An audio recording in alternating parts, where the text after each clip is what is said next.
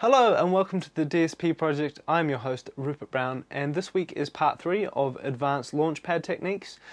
Before we get into that though, I quickly want to touch on an email I was sent from number 1 the Lark, who asked me why did I use the automap mode in the previous tutorial, part 2, as opposed to native mode, and surely that could all be achieved in native mode. The short answer is yes, you can achieve it in native mode. However, you will have to make some sacrifices. If you do map this exactly the same as I did in that last video and do one pad to one clip start, then that basically locks that mapping in place, and you're then losing a lot of the flexibility you have with your session mode, being able to jump around and launch all different clips. That one pad will always equal that one clip no matter where your little red box is on your screen.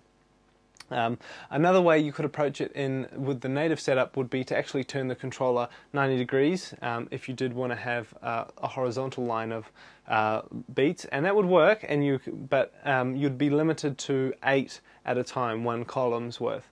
Of course you could tab page up and down to get more, but only at one time you could only get 8 start points, so that is a bit of a limitation. Whereas with the system that I showed in that video, part 2, you are able to go into your native mode. You can move around, you can launch any of your vocals, your bass lines, whatever, and then when it's time to hit some drum action, you can flip over into the automap mode and start having a good old mashup. So that's why I chose to do it in the automap mode. On top of that, I'm going to go into more depth possibly and show you how I've set up my effects and things, which definitely does require the automap for the momentary controls and things I touched on in part 1 of the advanced videos. But this is part 3. So part 3, I want to tackle one of the initial criticisms I had about the Launchpad, which was if you assign an effects parameter to 1 column, 8 pads, you get quite a coarse adjustment over those 8 pads, and sometimes it works, sometimes it doesn't, and you might want something more smooth. So I started thinking about how can we solve this problem. I tried mapping 1 parameter to more than 8 pads with varying levels of success, but you do end up using a lot of pads, a lot more than what you probably want to, so that wasn't ideal. But I have come up with a solution, and I'm about to show you that, and I'm also going to show you the normal mode in automap, so basically how to get a reset for any of your parameters inside of Live. Okay, so let's talk about fine controls. What I want to achieve here is I want to use these 4 pads on the end here, and I want to be able to control the frequency of this auto filter. I want to be able to move it up and down sort of fairly freely, but then also have a fine control on it as well. So I'm going to jump over to the automap software, and I'm going to take these 4 pads here. And first thing I'm going to do is I'm going to change the value, the CC value, so that they all have 1 CC value, because we need 1 value to control 1 parameter. So let's stick with 39. So I'll select this one here, select 39, and the same for the other 2. So now they're all the same, I want to set this bottom pad, I want to set it to normal. Essentially, if you think of normal, works in the same way as in the native mode, how you can reset your pans and sends. Entering a value here means that pushing that pad will jump straight to that value.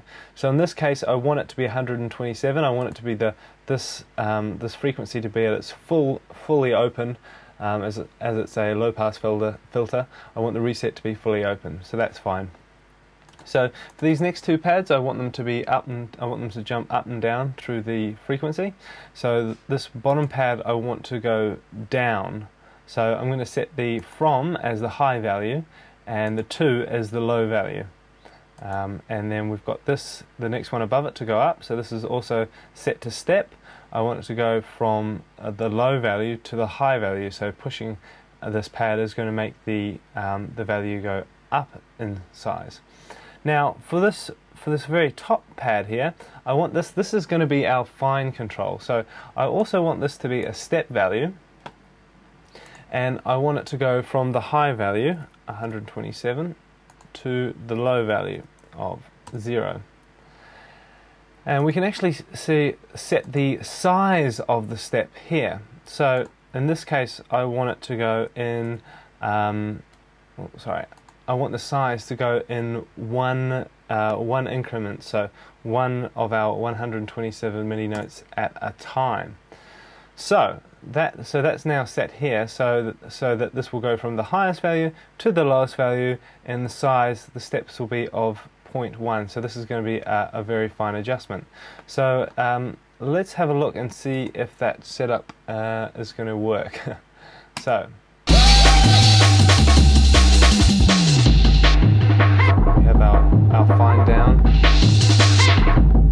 fine up, reset, and then if we want a really nice smooth fade,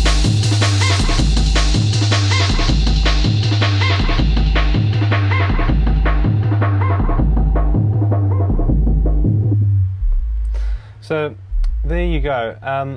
Now obviously I'm having to whack that pad quite a lot because I've got that set to the finer size of 1, but you can obviously make it something maybe 4, or make it a little bit bigger, depending on how fussy you want to get. But either way, this is with only 4 pads. We've got a very fine control down, we've got a reset, and we've also got sort of more practical, if you want to do something a bit quicker, medium speed pads.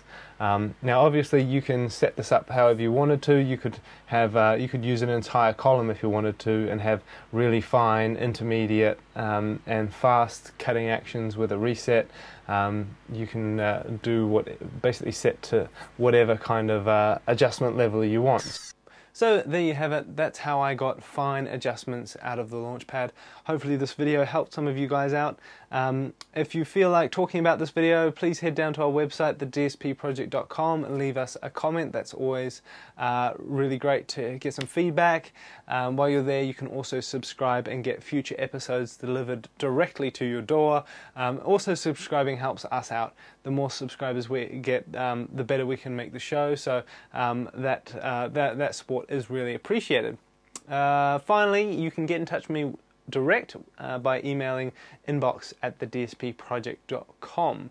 That is all we've got time for today. Join us next week, where we will be talking about something else.